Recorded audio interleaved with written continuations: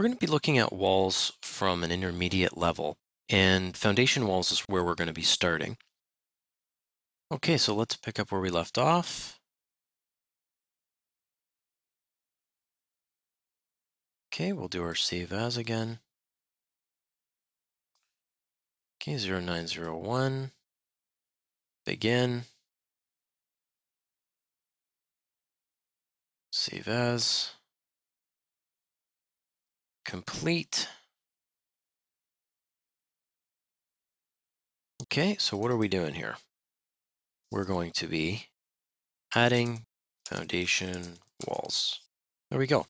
Okay, so we're going to be going to the existing phase, and we're going to start on our foundation plan existing. Okay, and let's go to wall. We're going to start with a generic 8-inch wall, and then even before we click our first point, we're going to edit type. So we're making our own type. We're going to duplicate this. We're going to call this one foundation wall FW1-8 inches. And then under the structure, we're going to click on edit. Okay, so 8-inch thick. The function of this particular piece is just going to be one piece, its structure. And then the material, we're going to click in the material box and then click on that little extra button. And we'll go to concrete, cast in place concrete. Revit materials have a rendering texture, which will show up soon, a shade texture, a surface pattern, kind of like a surface hatch, and then a cut pattern whenever you cut the particular object, all in one. And that really is the key to Revit speed throughout the process. So we'll just say okay to that, okay to that. And we're not quite done yet.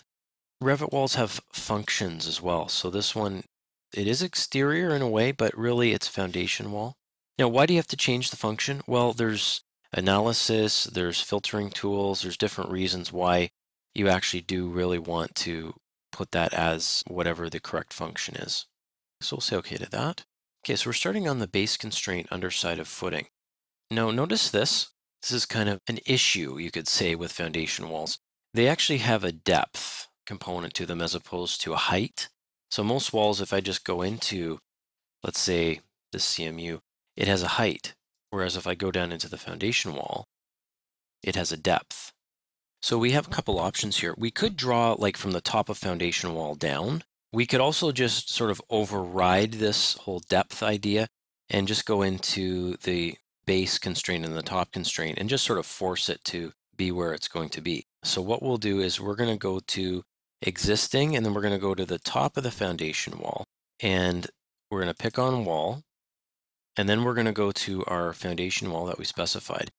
So we're going to draw from the top of the foundation wall down to, now we could go down to the underside of footing and then actually offset it back up 8 inches because we're going to have the depth of the footing. Okay, so we're going to send it down to the underside of footing level and then back up 8 inches.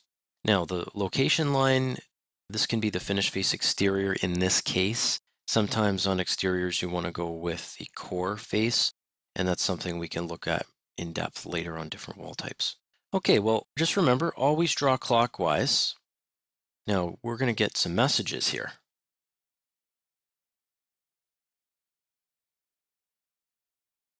And each time I do that, it's saying, none of the elements created are visible in this particular view that we're in.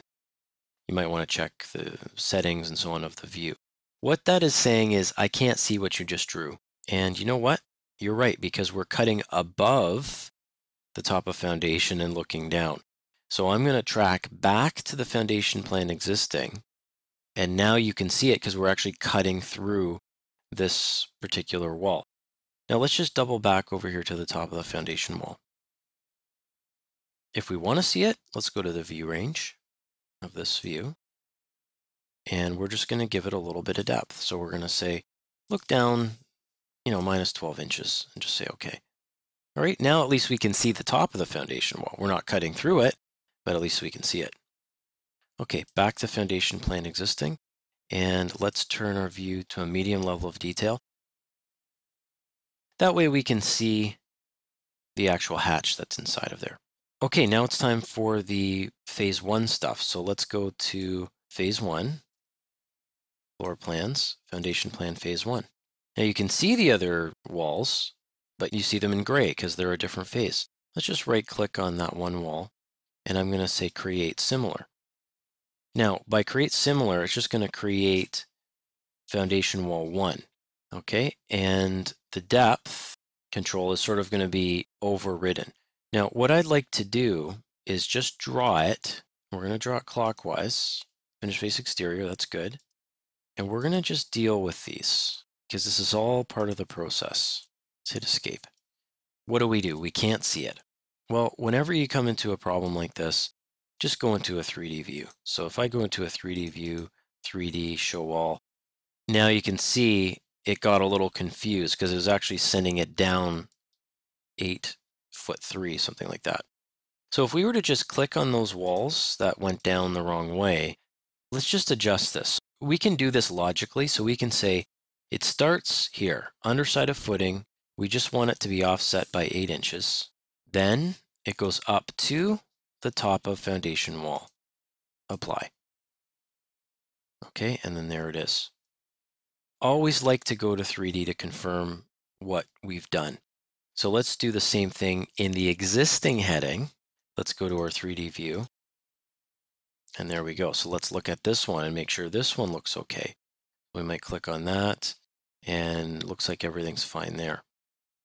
Good. So we have our foundation walls. Close it in Windows, save, and then close.